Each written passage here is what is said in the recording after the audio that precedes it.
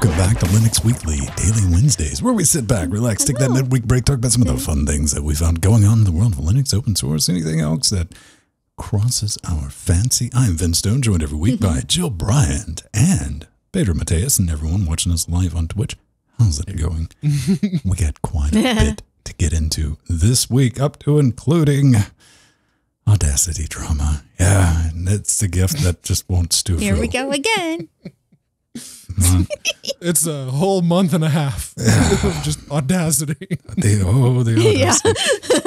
We got a couple other things. The open source Discord, that's going to be interesting. And the kernel has done a thing that has me very interested. But let's play a little game.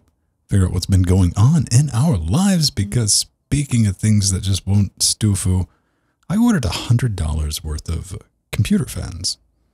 To which, like, man, I bet that's like a big box of computer fans. Noctua fans. Oh, two of them. Yeah. Radically different mind images there when you're like, oh, ooh. So I think this might be showing up today. I am not chasing the silence dragon in the studio just because it is an extremely hostile environment with the amount of PCs I have in here. But I am trying to bring the noise floor down by a few dB. Also, I finally got everything wrapped up on the everything you ever wanted to know about the Mark of the Unicorn 828 MK3, but we're too intelligent to ask. I got that video done. So I will have that up for patrons. If you've been curious, you've been thinking about like, hey, I want one of these interfaces. How does it work on Linux? What say you, Google? Shrug emoji? Well, we're going to try to fix that. So what's new with you, Jill? You went to Disneyland. I saw you were posting pictures in Discord. Then you were playing with fireworks being dangerous. Yes, I was. So Steve and I had a great time. And I even got him to go on the Grizzly River Run Rapids ride. That's the first time he'd ever been on a ride like that. And he loved it. Is he scared of grizzlies or what? No, he's just, he's not big on a lot of the rides, but he'll go on Disneyland rides. So he's been trying new ones with me. It's great. He won't go on spinny rides. When it goes all the way down, big slope, you then get wet at the bottom? Yes, one of them? It's a big, it's the big round, classic big round raft. But this is actually kind of the best one in the world because the theming is incredible. It's a longer than average ride and you get really wet. Okay. You know what? I'll stick with showers. Pedro. You and Jordan finished up a thing yesterday with itsy bitsy tiny adorable dragons in this video game. Aw. Yes, there was already a couple of dragons a few episodes ago in Chapter 3. But yeah, there were 2 more dragons before the end because we actually beat Neverwinter Nights. I started about 15 episodes ago, and yeah, it's over now. The original campaign is anyway. And a big thank you again to Jordan for actually streaming the past couple of ones. Since he's got the necessary jack setup to have 2 people on without having to worry about it too much. So I mean, the afternoon I spent making you guys not sound like it. You're welcome. Yeah, that first one was rough. Yeah. Very much appreciated. It wasn't too bad for that last playthrough. You guys did good. And I had to wait, though, because I'm very unfamiliar with Neverwinter Nights intentionally. I didn't know how much noise did I saw a meteor or something, some spell came down and smashed the ground and there was no audio. So I type in Twitch. I'm like, wait, let's see if we can get this in under 5 minutes. These kids were having too much fun. They weren't having any of that. We were talking D&D. They were nerding out hard. There was no chance of reading chat. So I brought out the bat signal. I'm like, okay, I'll just type this. This is one good use of our Google group chat of 10 years. Yeah, when the Hangouts thing goes out, it's like, Hangouts. Oh, hello. That's how you get their attention, Vent. I try not to do that because I know no one has the foresight to mute that. So I know I'm going to be interrupting the stream, but it's better than having an entire hour long with no background audio. Yeah, Yes. no, the game audio was muted because Jordan was waiting before we started, and then he forgot to turn it back on. So The reason I'm bringing up audio is the Audacity. oh god, Yeah. Oh yes, Audacity is now a possible. It is now. Wow, I read that right. Audacity is now a possible spyware. One full spyware or only half a spyware? I don't know. Yes. Remove it ASAP. This is all over the privacy notice, which hey, upcoming Audacity releases. We're going to get IP address, user agent. Okay, so it's like a web browser. Or man. If web browsers only collected that, would be okay. Oh. To be fair. Okay, so two things happened that really got my attention. One, the privacy hobbyists, like who've never opened Audacity before, doing their running around, oh my god, pank routine, which it's adorable. It is, and everyone clamoring for a fork. To which I'll remind you, let's just go ahead and just be real about this. Let's just cut the panic out of this and just look at it for what it is. As with any project, a fork of Audacity without the backing of a core developer has zero viability. It's like if that manages to work, because we were talking a few weeks back, like 4 or 6 core developers, and they're kind of aging out. No one stepped up. Like our new guy's 40. Keep that in mind. Now, here's why I don't think anybody should panic. No distro maintainers are gonna let this pass. This is not going to be included in. Well, I can think maybe one distro, but I'm not going to throw them under the bus. All the networking features that Canonical. the maintainers of Audacity Yes. have added can be disabled in the build system through the appropriate CMake variables. This is not like ninja stuff that's like creeped in and hiding anywhere. This is very easy to disable. And, that's going to make your binaries, they're not going to contain any code to provide any data crash reports, update checking, or anything. Has this stopped everyone from blowing this out of proportion? Nay, not even a little bit. But it's not like Debian is ever going to ship Audacity with any type of telemetry enabled. Again, I can't say for any other distribution, but I don't see that being an issue. But here's some things I want to really roll this out. My first thought was, because they've not been doing a good job. Muse Group has not been doing a good job with this at all. No. And Bad communication. Communications is doing a lot of dumbs. And I think it's a inexperience dealing with a larger open source project. Like, whoa, we can. All the eyes are on you right now. All of them. And having to dial back some of the PR speak. Worst case scenario, for me, I can only speak for me. For you, you got to do you. Is everything I've used Audacity for over the last decade, doing the shows that we make, I could do it with the 10-year-old version. It's because that's what I was thinking about. Like, what's really changed in the last decade in Audacity? Not much. And that's going to be your worst case scenario, is just hold on to the version that you have. And I don't know, but, that's, Pedro, that's not going to let you get outraged on the internet. I'm not outraged. I can see why people are, though. Rage. He's vibrating.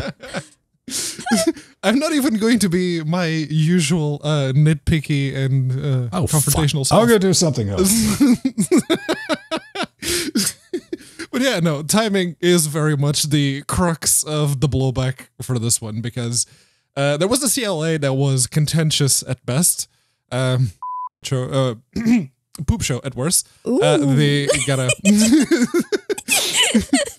That one slipped out. Don't worry, I'm going to send you the audio and let you edit it. Then send it back to me. Might take a while though. I'm patient. But yeah, there was a CLA, and then there was the whole, we're just going to start collecting stuff right now without telling anyone that that was the case, just introducing the change, and then making an out-of-branch commit to remove that change, hoping no one would notice. Everyone noticed. Again, all eyes are on you. And then there was this, because the original privacy note, well, it outright contradicted the clarification that was later posted on GitHub by, what's his name? Worked in Theory, or Tentacruel. So, yeah, it is... there's been a resonance cascade of screw-ups and poorly handled situations because, let's be honest, it hasn't reflected very good. So, yeah, this is minimal after all the edits and everything else. This is clearly a minimal thing because, yeah, it's your IP address and your operating system. Neat. Yeah. Yeah, it's just poor timing. Very, very poor timing. Yeah, it's definitely been a roller coaster ride, and actually reminds me a lot of what had been going on with Purism, with getting their phone out. But it was bad communication. Saying one thing and then saying another. And honestly, this is telemetry that many open source projects have been gathering for years, like Canonical with Ubuntu. They weren't they weren't honest about it. I guess that's the good word. I get it. That's a business thing. Don't tell people everything, otherwise no one will want to use your thing. That's why. That's why this is happening. Yeah. But they put it out there at this point. It's out there. Yeah, you can do the shrug emoji. My favorite thing, I'm not defending Muse Group or anybody like that, because I stated before, I can take or leave Audacity. I use Audacity genuinely to chop ins off audio blocks. Maybe I will use it to run an Nyquist script, but that's it. I use an audio editor to edit audio. And that's not what Audacity is. I'm sorry. But when it comes to the topic of tracking, you need to think about this. We do a show on Saturday. You might not have heard of it, called Linux Gamecast. We play a lot of video games. A engine we use or make use of or reap the rewards of is Unity. Pedro, could you explain to the lovely people how much tracking is enabled by default in Unity? Oh. Yes. Thank you. Like literally Accurate. enabled out of the box. Accurate. Opt-in. So, but I get it. If you don't want your IP address or anything, that's well within your rights. But I'm saying on Linux, at least, I don't think you're going to be you're never really going to have to worry about that. And if you do, there will absolutely be at least a build available for your distribution that's going to have that disabled, because no distribution wants to deal with this. No.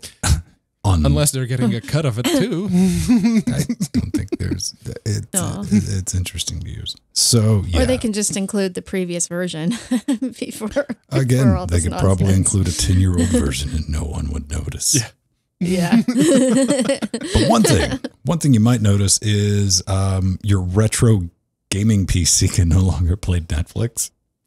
Effectively. Yes. And everything else that requires Widevine, because Google pulled the plug.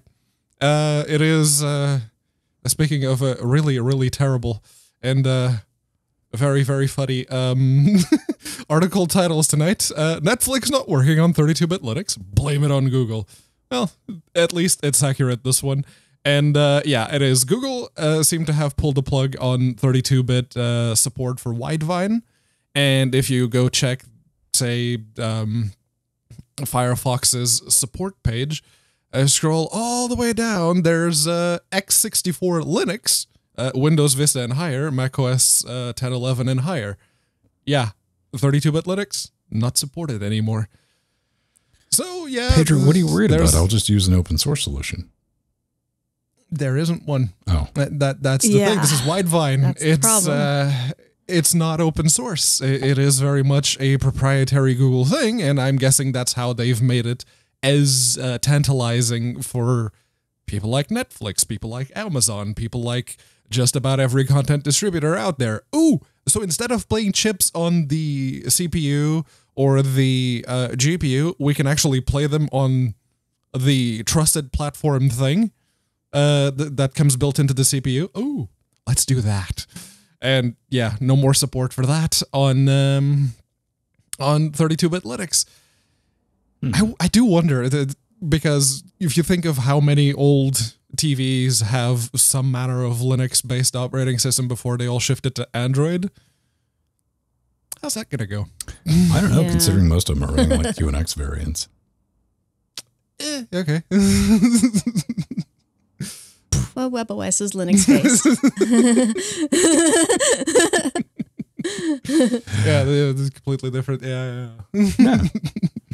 So, I don't know, man. At the end of the day, you're going to have, it's going to be more challenging to find a 32-bit machine than it would be a 64 at this point.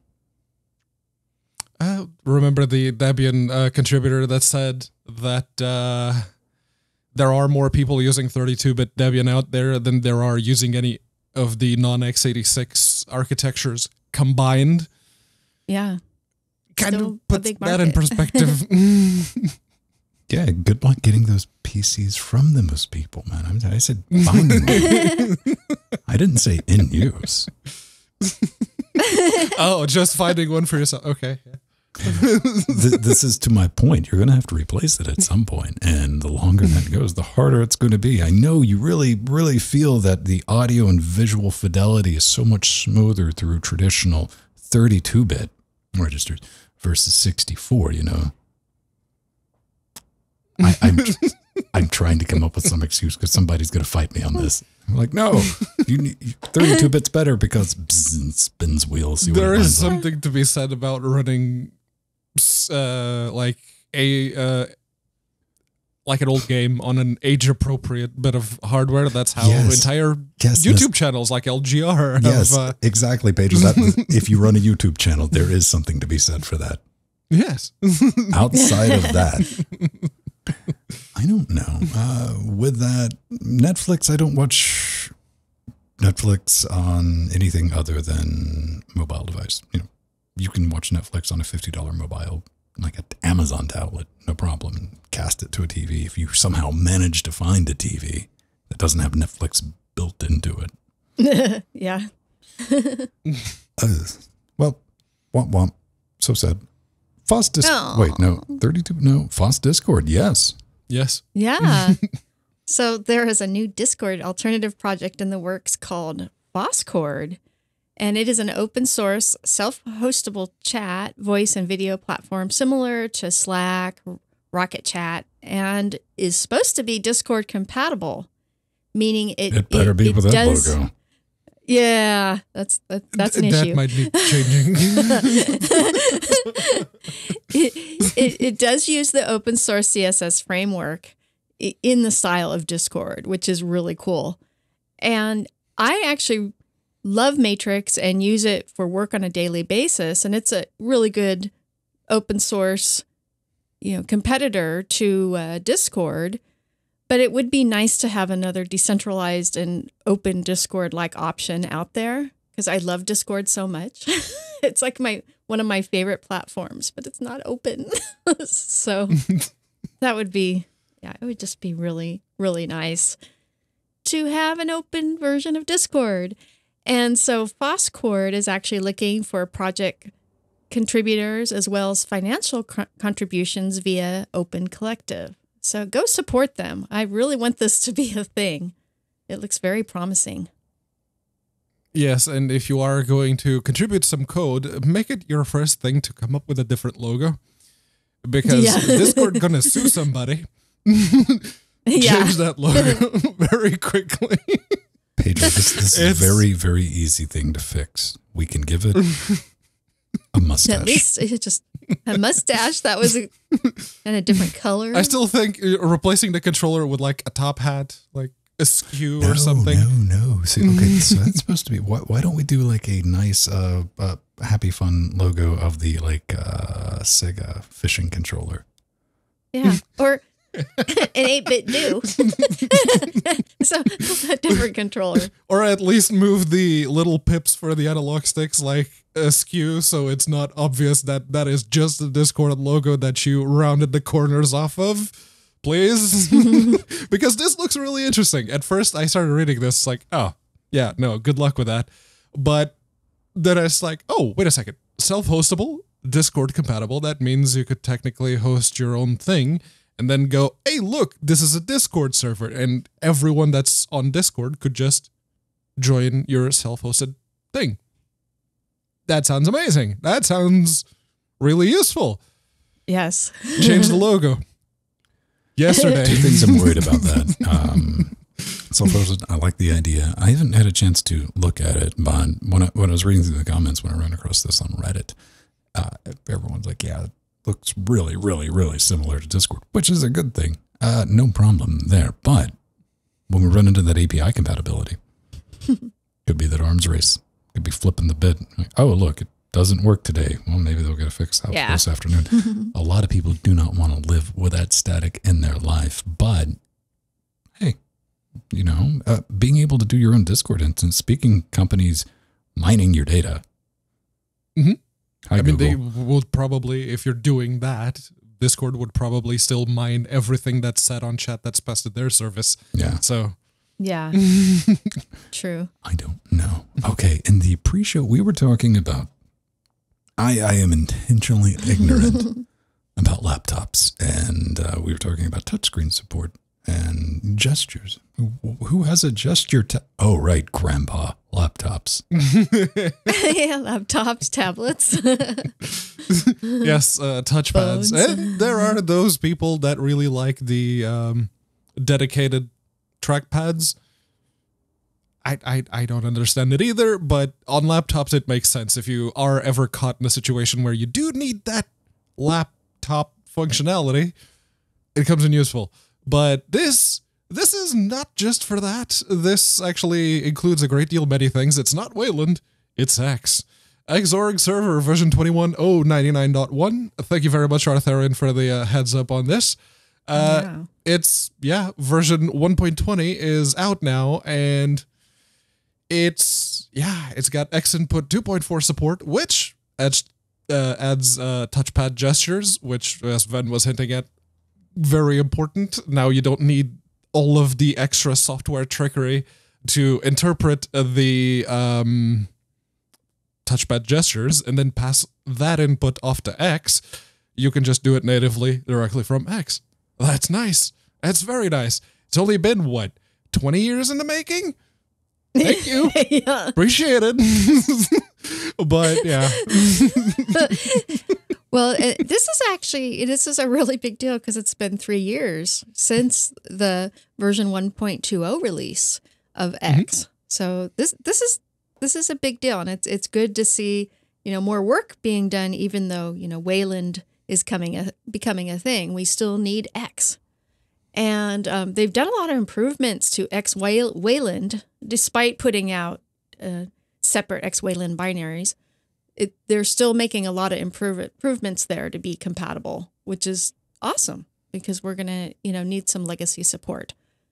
And there's also better Meson build system support, so that the build easy framework mode building is, for X. is easy to do, and it's really fast and efficient. I've been really impressed with the Meson build system. Yeah, that's for the fancy people that can't hang with WAF. X gonna build it to you. Yeah. No, not anymore. So that's enough boring back-end code stuff. We need to go to something more exciting, like more exciting for Ven. We must go deeper. No, this is all exciting for all of us. So this is really awesome. There are a lot of great sound and audio updates for the upcoming Linux kernel 5.14 that will soon be out. And so there's some great features, we can expect that are included in the Linux kernel 5.14 release candidate 1. And there have been lots of fixes and enhancements for USB audio devices, woohoo, which will improve latency on our mics, on our mic interfaces, and our audio mixers. For instance, the Scarlett 2 mixer has a bunch of fixes and enhancements, and that's one I know a lot of people use. And there's fixes for ozone. It's a YouTuber special. Yeah, YouTuber special. And the Denon devices. I actually have an old Denon mixer that never worked quite well on Linux. So maybe it will now. And, there's just been a lot more improvements to audio that Ven is going to go in more detail with because it's his jam. It's not my jam. It's something I know about. So I'll speak to it.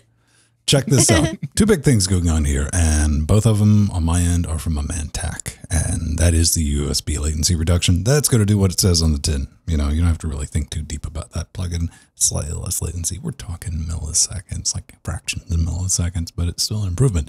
Now, the big one, ladies and gentlemen, is the FireWire code refactoring and enhancement. Got to unpack that a little bit to understand it, because up until now, we had two drivers, what we just did. If you had a FireWire device, you would be using FATO drivers or the ALSA drivers. And those could easily be broken down into two categories. FATO works, ALSA not so much with working. That's just reality. Now, while the ALSA drivers worked, they were basically in a state of, you can play sound out of your $1,000 interface. Yay, don't try to record anything with it. It'll be all knackered. So the latest update is going to add, especially with like two devices that I have that I've been testing with, media clock recovery, which is going to help out with your DigiDesign 02, 03 series, basically on chipsets. I'm just giving you an idea. Pretty much the entire Motu range. And effectively, you're going to get plug-and-play support for those models, along with like Focusrite. I got a rack of stuff back here that I've been testing with. You just plug it in, you're done. ALSA is going to see it, it's going to get configured, and you're going to be good to go. Now, several other improvements have been made to just clean up the overall stability of the ALSA FireWire stack, which is nice to see. Now, I've been providing feedback for the last few months on this, and I can tell you it is working with my Focusrites, my Digis, my Motus, and the reason you can get excited about this is people looking to... Here's kind of how it's breaking down. Windows 11 is not going to have any support for FireWire whatsoever. Windows 10 has done everything in its ability not to support it. You can kind of hack into it. Still a lot of Windows 7 boxes running in studios. Mac's like, yeah, we know we popularized it, but we got the Thunderbolts now, the Thunderburbs. Just use that. And so you got these people. Audio hardware doesn't progress at the same breakneck speed as computer hardware. Like last year's laptop, you're looking at a 10-year-old interface. I'll give you a good example. I just picked up this Motu 828MK3, and if you look at something like, are you telling me that $200 interface is better than my, I don't know, what's a Focusrite, like a 4-channel Focusrite, Scarlett, whatever, which is their budget line, by the way. Is it better? Yes. In what way? Yes. Across the board, you're talking about like Motu makes cheap ones now too. They got the M2, M4, Behringer, the UMC series, and Focusrite, the Scarlett line. Those are cost reduced, as cheap as they can make something and still make a small profit off of it. They're effectively sound cards that you can stab with an XLR cable. What you can do with the FireWire stuff is, since people are dumping them, we're in that nice little lull right now where people don't there's nothing I can do. I can just put it on eBay and get rid of it. So you're getting $700, $800, $1,200, $1,400 interfaces for $100. And yes, they are superior. They have better latency. They don't have the USB RNG latency, which every time you plug your interface in or cut your computer on, your latency is different with USB under Linux because of reasons. Fantastic deals to be had. And this is going to clean that up. So if somebody's like, hey, do I get rid of my hardware? I'm like, no, just come over to Linux. You can do this. How do I do it? Well, now you plug it in. You're pretty much done with it, especially once we see Pipewire really get hold, because that's going to be a good simplified front end to the ALSA FireWire stack to cut out all the jack stuff that, I truly believe that Pipewire will reduce the friction for Windows users trying to figure out how to configure audio interfaces on Linux. I really believe that. I hope that's the case. Oh, yeah. And also Linux users. That is That is one chunky bit of audio stuff for just the first RC1 of 514. Yeah. Pretty good, huh? It's a big, big change. And if everything goes swimmingly, end users, you're not going to notice. It's just more stuff when you plug in, it's just going to work.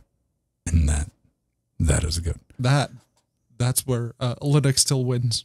Exactly. And we can take advantage of, yes, FireWire is an absolutely dead technology, but, there's nothing wrong with the audio interfaces. Most of the time, I don't want to say 100% of the time, because there's going to be that one person that comes up. Something that you're going to end up getting, that's 8 years old, 10 years old, it's just going to wreck what you would get for like $200 in a modern audio interface, which, they're just cost reduced things that they're not good. They're noisy. They don't have any features.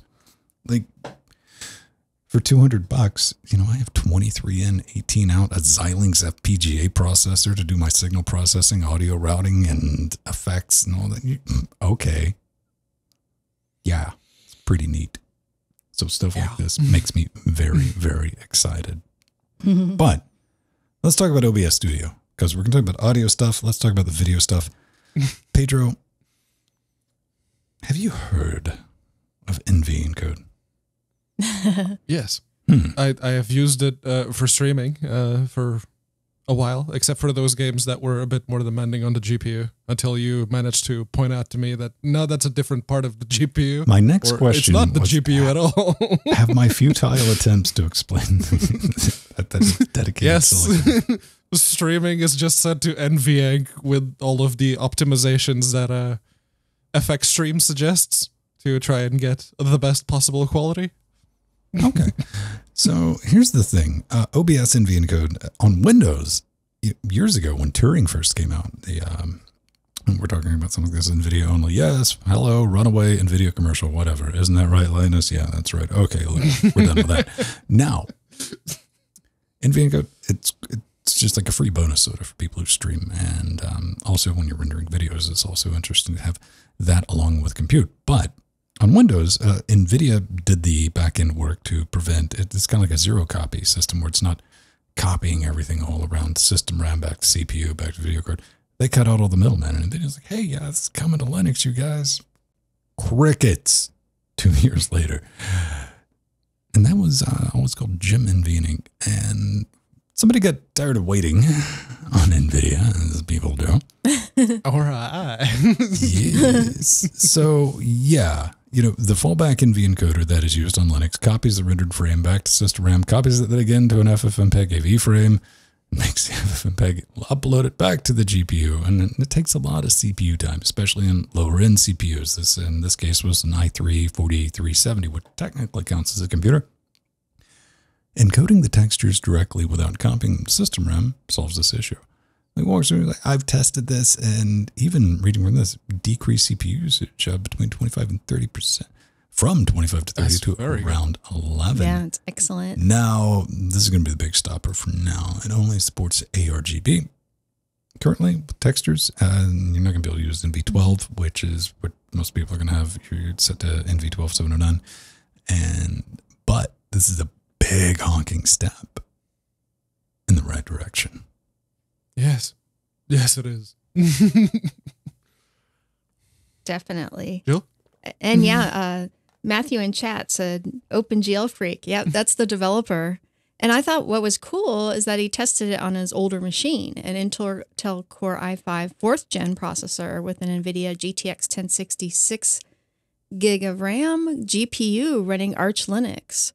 And, that's a very good place to, test rendering, on an older system. That's awesome. And in fact, then on Monday, I tested Kdenlive, their experimental nvenc render. I did a little video, and it came out pretty good. I was really impressed, and the speed is there now. So, and that is exactly the kind of situations where you want to test this, where you have a weak CPU, or you're only leasing a single core from someone, or you just happen to have something laying around that doesn't have a particularly powerful CPU, and you want to offload as much of the encoding to the GPU as possible. Yeah. It's perfect. This is going to be a more efficient way of doing it. I'm looking forward to this. And it's the right way. If you have an NVIDIA card, if you have 10 series, 20 series, 30 series, that's what you should be using for streaming. Because, I mean, unless you're doing a dual PC setup, which isn't terribly hard to do, but people look at that and they just go, that require me to lift a finger. This will be good for older render farms too. Definitely.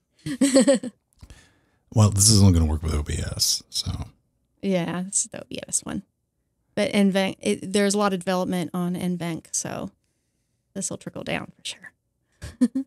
So, if you like what we do, you can head over to patreon.com/Linux Gamecast and help us out. We want to thank each and every one of you. It makes this possible, commercial free, all the fun stuff that we're able to drop. And we try to give you a bunch of rewards in return for kicking us some coin each and every week, up to and including. We get an extra bonus show if you like what we do here.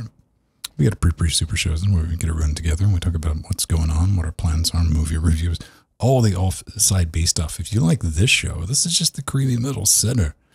This is about a 2-hour long show. It's a live stream. Now, I make that available for everyone in podcast format. If you need that extra background music to listen to, it is there. Also, video versions available for this show and what we do on Saturday, which that's a 4-hour block of insanity.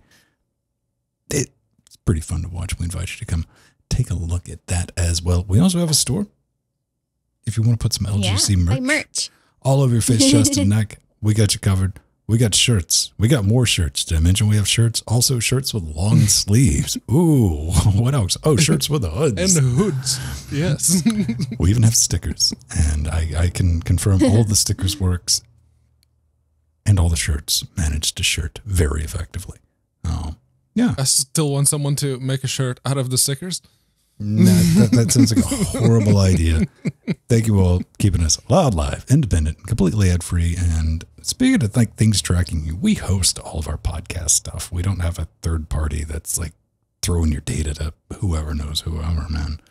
Keep that in mind. But thanks for making that possible. Stick around for your name in the credits. Let's get in. Oh, we still have a patron to thank. Amber. We have Amber in chat. She's an executive producer now.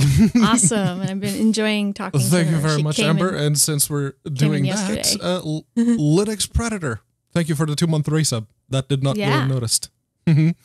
Awesome. All right. Yes. I don't know. I always have fun each and every week. I'm like, let's go into the pie spec. I'm like, oh, but you forgot. Yeah. It's the only way to get him to speak up during that segment.